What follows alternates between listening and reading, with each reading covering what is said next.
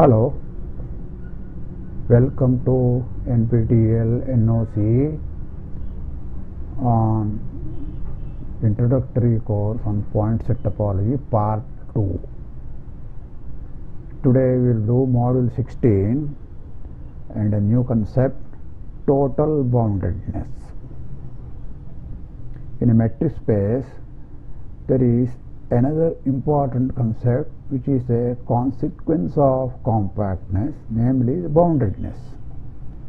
However, boundedness itself is too fragile a condition because any metric space can be equivalently changed, the metric can be changed into bounded metric without changing the topology, right?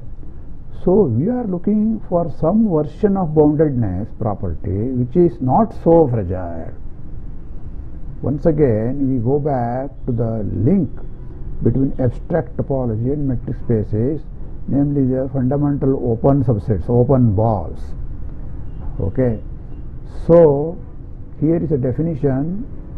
Let xt be a metric space, let epsilon be positive real number n.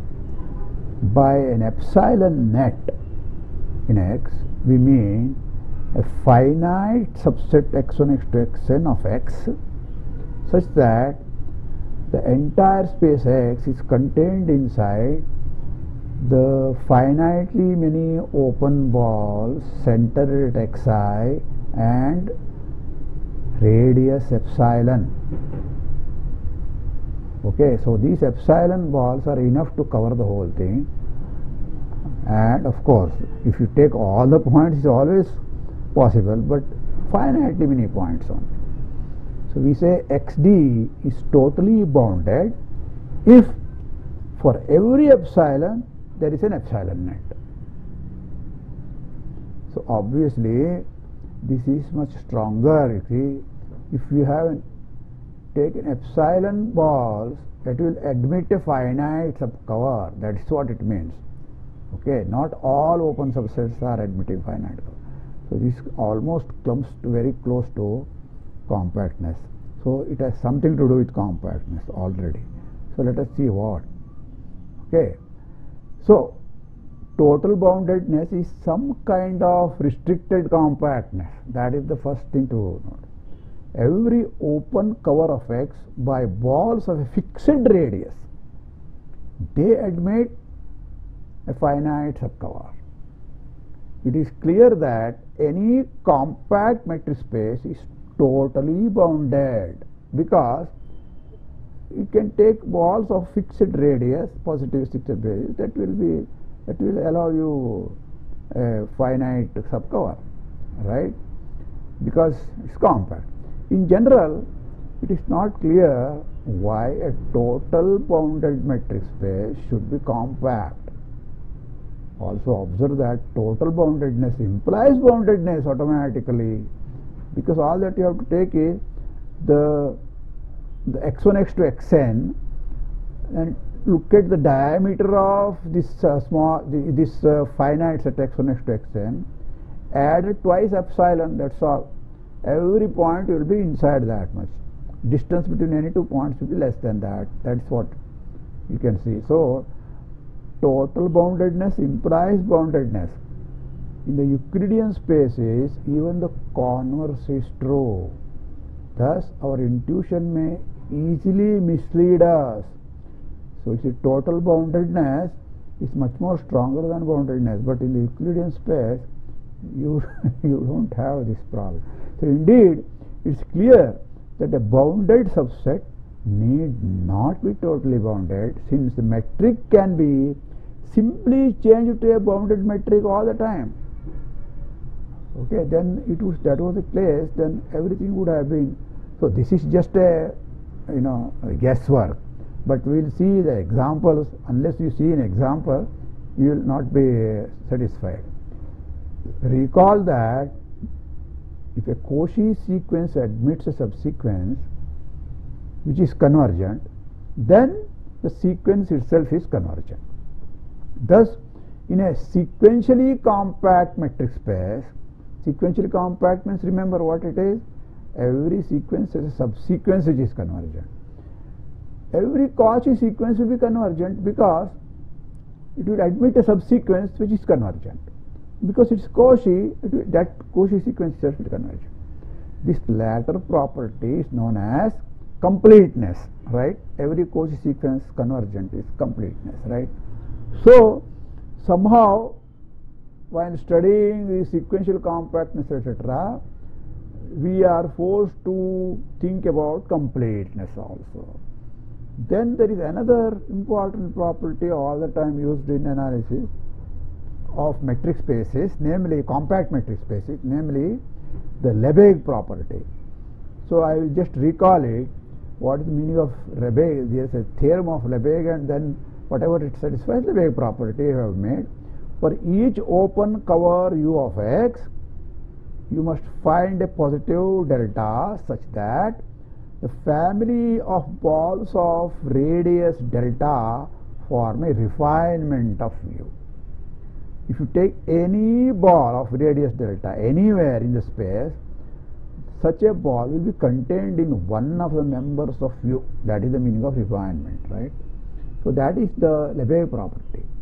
So it's also worth recalling that if x satisfies Lebesgue property, then every continuous function from x to any space y is uniformly continuous. Continuity implies uniformly continuity.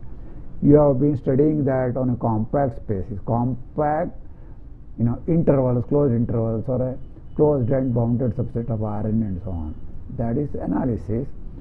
Okay, but now you see that all that you need is the Lebesgue property, not compactness as such, right? So how far can we go? How far are they actually from compactness? Our next aim is to obtain a characterization of compact metric spaces in terms of these properties: Lebesgue property, sequential compactness, total boundedness, and so on. Okay, so that is the theorem here. There are 6 criteria here. The first one is X compact. So you can say 5 different criteria for a compact metric space. We start with a metric space, then the following conditions are equivalent. X is compact, X is countably compact, X is limit point compact, X is sequentially compact, X is totally bounded and has Lebesgue property. X is totally bounded and complete. So these first 3 are the ones which we have studied last time. These 2 new things are there now, which are our old things, except this total boundedness is new. Lebesgue property and completeness is old friends, right? So let us go through the proof of this equivalence. 1 implies 2, implies 3, implies 4, implies 5, implies 6, implies 1. That would have been ideal thing, the easiest way. Somehow I am not able to arrange it in that way. So I will just follow a slightly different approach here. This is 1 implies 2, implies 3, 4, 5, and directly 1. Then 4 and 6 are equivalent separately. Okay. All right. So observe that a metric space is both T1 and first countable. This is what I have already told you last time. Thus, we have already seen 1 implies 2, implies 3, implies 4, right? Compactness implies countable compactness, sequential compactness. So let me see the same order: countable compactness, limit point compactness, and sequential compactness. Okay, these things we have already seen. All right, we have seen more than that, but right now the concentration is up till here we have already proved. So these 2 implications and these 2 implications are left out right now. Okay. So let us prove 4 implies 5. Namely, this is sequential compactness, sequentially compact metric space. So we want to show that it is totally bounded and satisfies Lebesgue property. That's what we have to show, right? To prove total boundedness, suppose there exists epsilon positive such that no finite number of balls of epsilon radius cover X. That means there is no epsilon net. Okay, that is the negation of total boundedness. Choose a point x0 in X, any point, doesn't matter. After that, x1, x2, x3, x3, inductively, how do you choose? Xn will be chosen in X minus B epsilon of xk union k ranging from 1 to n minus 1. So x2 will be chosen X minus B1 and B epsilon of x1. Then take B epsilon of x1, B epsilon of x2. After choosing x2, choose x3 in the complement of that, and so on. By sequential compactness, a subsequence xn k will converge to some point A. For there exists some k naught such that k is bigger than k naught will imply all these xn k points of the subsequence, they are inside B epsilon by 2 ball of A. I can take epsilon by 3, epsilon by 4, whatever. Epsilon by 2 seems to be sufficient here. Okay. Hence, the distance between xnk and xnk plus 1, n plus k plus 1, or anything after that will be less than epsilon, right? On the other hand, n plus k, n of k plus 1 is bigger than nk. I mean, it is coming later on. Therefore, this xn plus k, n k plus 1 is not in the previous ball, epsilon ball. That is absurd here, you see. This says that this point is in epsilon ball of this point, but it says it's not. All right, so that is already a contradiction. So we have proved total boundedness. So no problem. Things are straightforward. If this is not true, what happens? Just that's it. Okay. Second part we have to prove. What is that? Total boundedness, Lebesgue property. Lebesgue property is also very close here. Let now UI be any open cover. Assume that this cover has no Lebesgue number. What is the meaning of that? This means that, the Lebesgue number says there exists some delta positive. So for every delta positive, something should happen. That is the word, right? Then for every n, so now instead of every delta, I am choosing n, then 1 by n. I am applying it to 1 by n. Okay, there exists xn inside X such that b 1 by n xn is not contained in any ui. You can go to b1 by 2. Okay, there will be one point. b1 itself, b1 of x1 will not be contained in any ui's. Next, b1 by 2 x2 will not be contained in so on. So you get a sequence. Let yk be a subsequence of xn which converges to y. Let y belonging to ui say. Okay, so y must be in one of the open subsets here because ui is an open cover. Choose m such that b1 by m y is contained inside. Now there exists a k naught such that for all k bigger than k naught, all the yk's must be in b1 by twice m. Okay, half of b1 by m, ball of radius 1 by 2m around y. Okay, now if you take yk equal to xnk, okay, is such that this nk is bigger than 2m, right? It's a subsequence, so you can take this nk as large as you want. Nk bigger than 2m, then what happens? b1 by nk at xnk will be contained inside b1 by my, right? So this entire ball will be inside that one because this point will be there, and it's the distance between any point in the ball and this point is less than 1 by 2 m, 1 by 2. So together it will be less than 1 by m. So that will be less than, so it will be contained in the B1 y.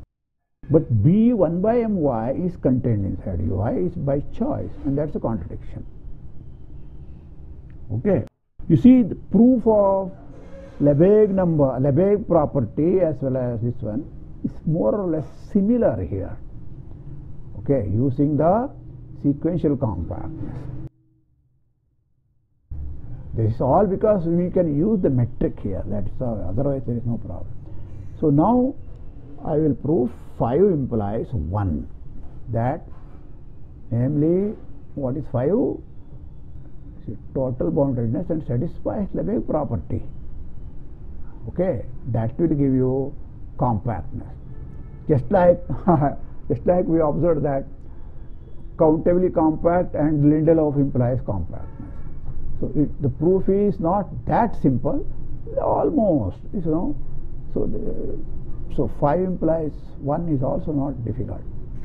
So let us go through the proof. Start with any open cover. Let R positive be a Lebesgue number. Now, by total boundedness, there exist finitely many balls BR Xi which cover X. Since each of these balls is contained in some UI, we get, if BI's cover it, UI corresponding UIs will cover. Okay, so that's all, right? So we have left with 4 implies 6 and 6 implies 2. 6 implies 4.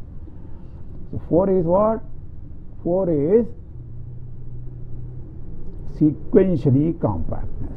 6 is total boundedness and completeness. Okay, so these are also not difficult. Given an open cover UI I belong to X. Okay, this we have finished, sorry. So here 4 implies 6. The first part of this has been proved in the implication 4 implies 5.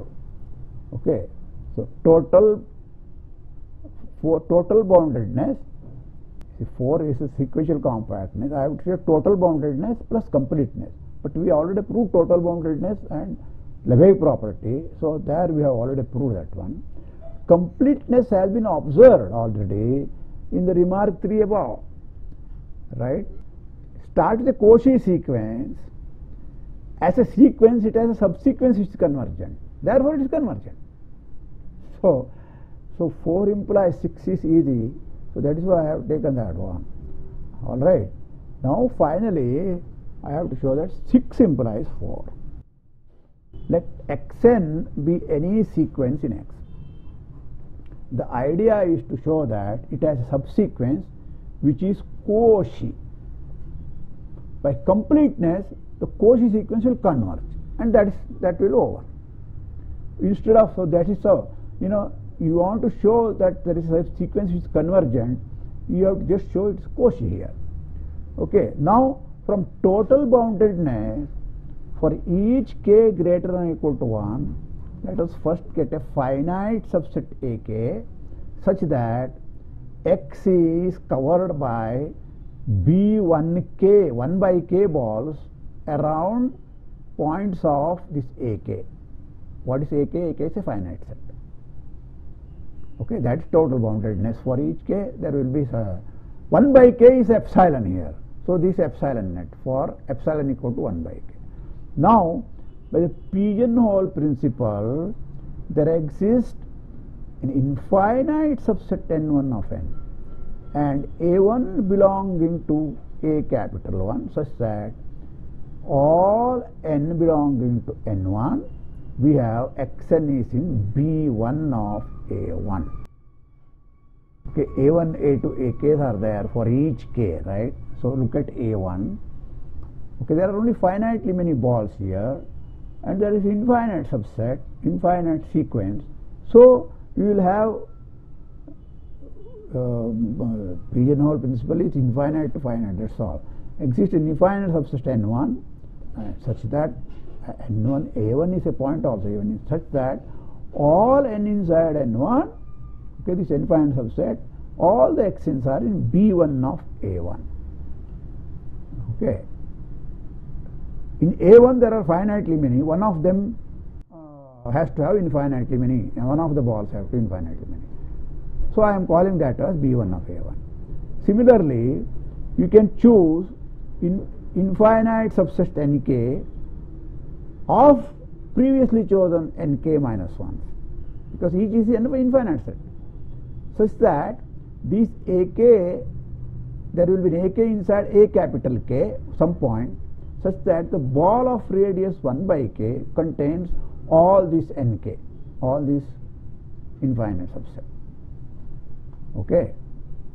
So once you have chosen this nested sequence of infinite subsets of starting with infinite set here, these are indexing sets by the way, so that there are xn's, corresponding sequence will come out.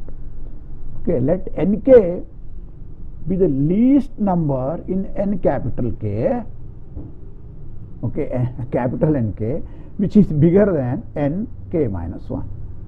Choose n1 to be anything inside n1. Then n2 you have to choose bigger, but the smallest one, you have to give what choice. So I am telling you least number. Okay. Then we claim that this sequence xnk is a Cauchy sequence. Okay. So this choice was not all that obvious how to do this, but we have done this kind of even more complicated choices here anyway. So why xnk is a Cauchy? Given epsilon positive, take k naught such that 1 by k naught is less than epsilon by 2. Then if k and l are greater than k naught, xnk and xnl will be inside b of 1 by k naught a k naught. Right? Both of them will be here. What is the meaning of that? The distance between them is at most epsilon by twice 1 by k naught. Twice 1 by k naught is less than epsilon. So given every epsilon I have given you some k naught such that bigger than that distance is less than epsilon, means that this sequence is Cauchy. They are all coming nearer and nearer to some finitely many points each time. So that is why this becomes a Cauchy sequence. Cauchy sequence convergence. Okay, so that completes proof of almost big theorem, I mean looking big, right? So we have this, these are the implications that we have proved now. All right? So here is an exercise, I will go through that. You are welcome to solve them and get answers from checked and so on.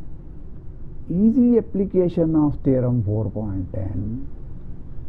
Okay, that's what, take x to r be continuous real valued function where x is countably compact. Then show that f is bounded and attains its extrema. Okay, so this is similar to what we remarked, namely Lebesgue property implies uniform continuity. So under compactness, this is Weierstrass theorem. Any continuous function on a compact set to real numbers is bounded and attains its extremum, both maximum and minimum, right? No need for compactness. Countably compactness is enough. So try your hand. Let X be a metric space. For each R positive, show that there exists a subset AR of X which is maximal with respect to the property that for any 2 points xy not equal to y, x not equal to y inside AR, the distance between x and y is bigger than R. You get the point? You have to, for each R, okay, you have to choose subset any 2 points are at a distance bigger than R. For example, if you want just 2 points, suppose R is 1, the distance between these 2 points must be at least 1. Then third point, all the distance between the between 1 and 2, 2 and 3, all of them must be bigger than 1, and so on. Okay, choose a maximal such subset AR. Okay, so that is there exists a maximal subset. That's what you have to show. Further, if X is a limit point compact, then show that any such AR is finite. In a compact metric space, you have proved such things. Now you have to prove it for limit point compact space, limit point compact metric space. Show that every metric space which is limit point compact is separable and hence second countable. In particular, conclude that every compact or countably compact metric space is second countable, which you might have proved in a different way elsewhere. Okay, so next time we will prove the very important functional result, namely Ascoli's theorem. Thank you.